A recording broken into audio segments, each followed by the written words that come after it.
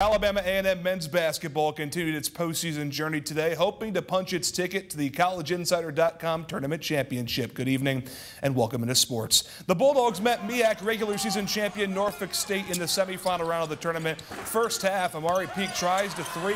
It rims out. Lorenzo Downey puts it back. A&M goes up 10-6. Later in the half, Downey tries his hand from the outside after a smooth pass here from Caleb Blackwell.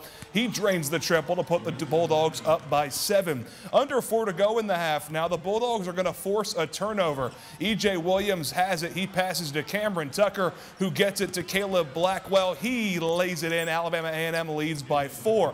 And the Bulldogs would stay in front for the remainder of the opening half as Cam Tucker going to create some space for himself, pulls up, swishes the J.